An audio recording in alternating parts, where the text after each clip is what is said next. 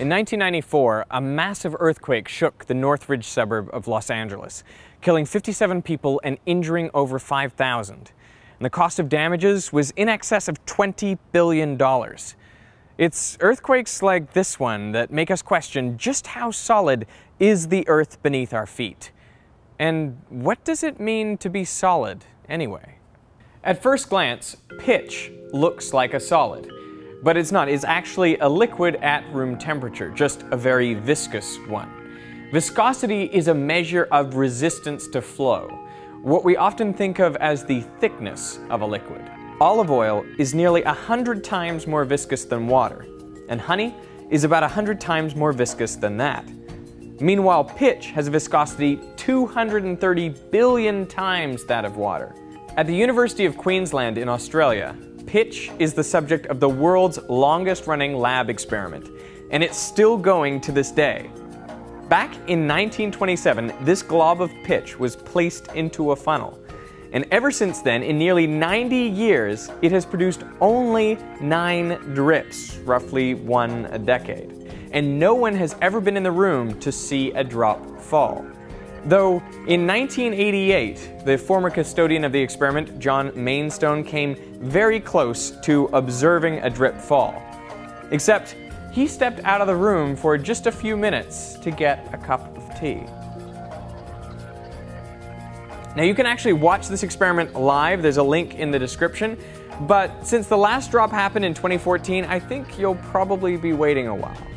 Another substance you may have heard is a very viscous liquid is glass. If you look at the stained glass windows of old churches, you will find the bottom of a pane is decidedly thicker than the top.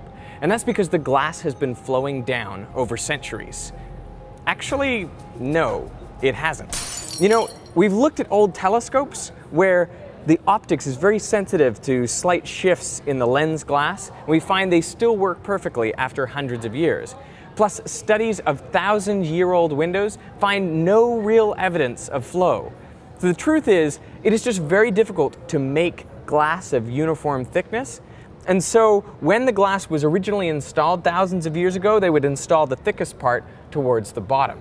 The lead actually has a lower viscosity than the glass. So if the glass had even thickened a little bit, then the lead should be a puddle on the floor by now. Now, glass is unusual in that it's an amorphous solid, meaning that the silica molecules are not regularly arranged as in a regular crystalline lattice. Instead, they're all in a jumble.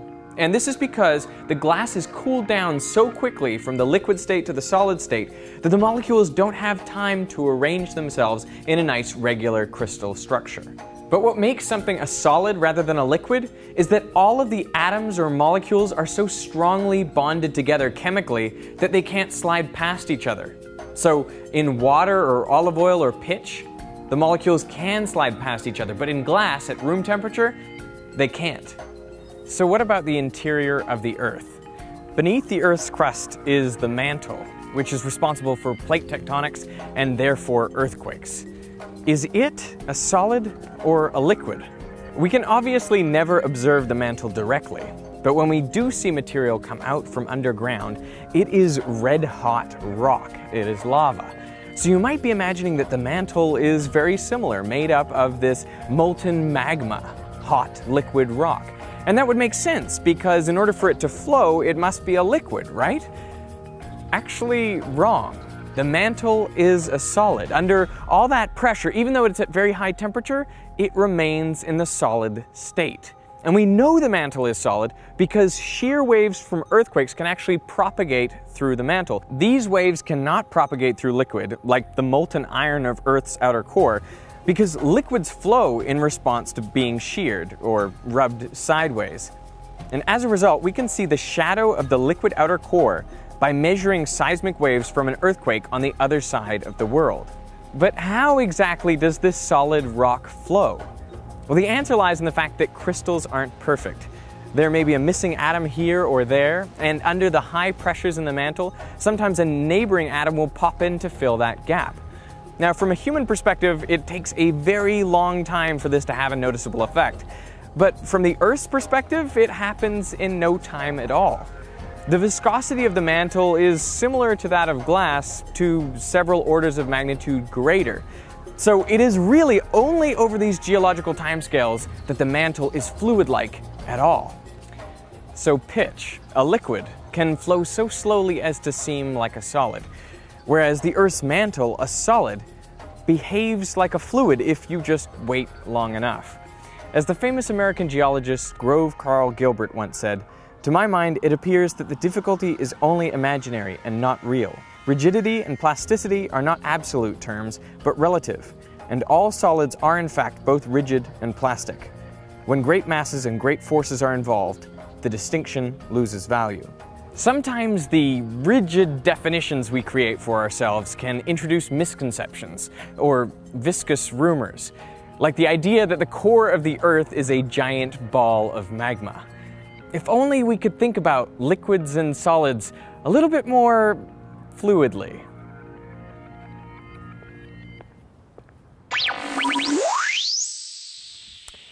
Hey, this episode of Veritasium was supported by Audible.com, a leading provider of audiobooks with over 180,000 titles in all areas of literature, including fiction, nonfiction, and periodicals. This week, I wanted to recommend to you a brand new science fiction book published in 2015. It is by Neil Stephenson, and the book is called Seven Eves. And it's about a massive catastrophe that threatens the Earth. I think if you're into science, you will really enjoy it. And you can actually download this book for free by going to audible.com/Veritasium, or you can pick any other book of your choosing for a 1-month free trial. So I really want to thank Audible for supporting me, and I want to thank you for watching. And if you haven't signed up for my mailing list yet, that is something you should probably do. You can click on this card here and go over to Veritasium.com, and that is where I will be announcing some very cool things coming up very soon. So yeah, check it out if you haven't already. Bye.